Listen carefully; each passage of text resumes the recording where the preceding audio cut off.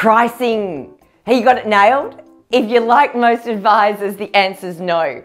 So I know so many advisors at the moment that keep saying to me, Kim, I'm not getting paid properly. Or, this is a really nice problem to have, I'm getting so many clients, I can't keep up.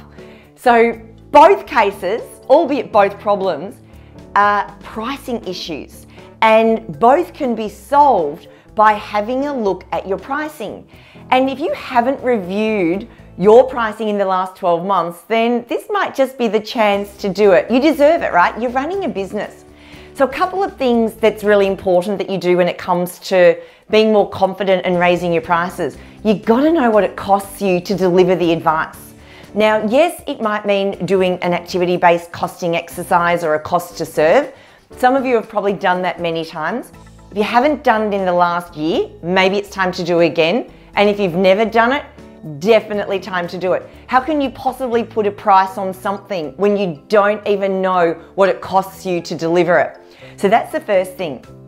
Second thing is to really raise your pricing confidence, is to bring pricing or the cost of your advice as early as you can into not only the conversation, but the process. So I know advisors who actually put it on their website. I get that you can't always put an actual price because you need to get to know the client and what's involved, especially if you do have, quite a range of how you can look after and serve a client, but at least giving them a ballpark so that the first time I don't hear about it is at the end of the very first meeting with you.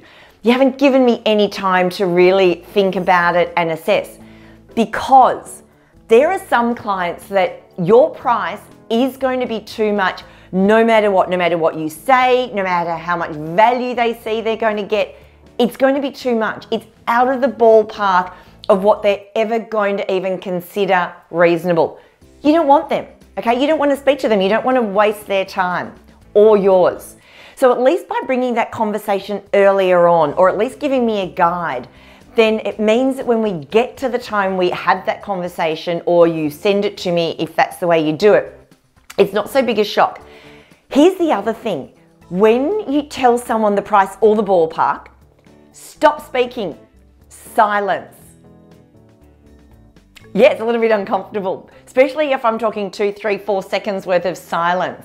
You've just said the price, so that's going to be $3,000, or it's going to be in the ballpark of about $4,000 or $5,000. Don't speak.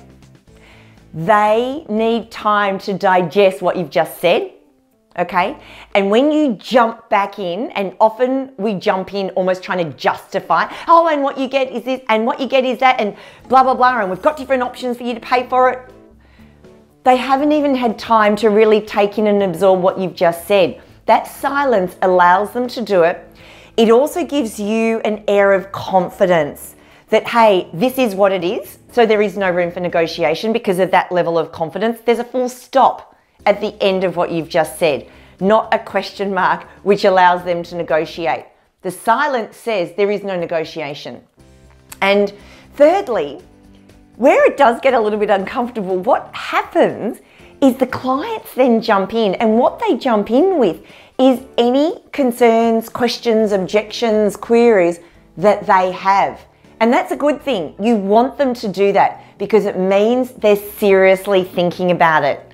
If it just brushes over and carries on, that's not always a good thing. Or it means you're way too cheap and you need to do something about it. So you're giving great advice. You're changing people's lives. You deserve to get paid for it properly. It's got to be fair to the client, but it also has to be fair to you. You're running a business. You deserve it. Get paid what the advice is worth, because it will also mean the clients will take and get more value out of it at the same time, because you are a valuable advisor.